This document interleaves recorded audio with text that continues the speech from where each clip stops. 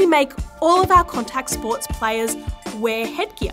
I'm Dr Sarah Hellewell and I'm a neuroscientist at Curtin University. Headgear can be helpful in some circumstances, but the data shows that it's not useful to prevent concussions, and the reason why is that concussion in contact sports usually occurs when we have a rotational acceleration of the brain as the player goes down towards the ground. So it's really about the movement of the brain within the skull and not so much the impact when the player hits the ground.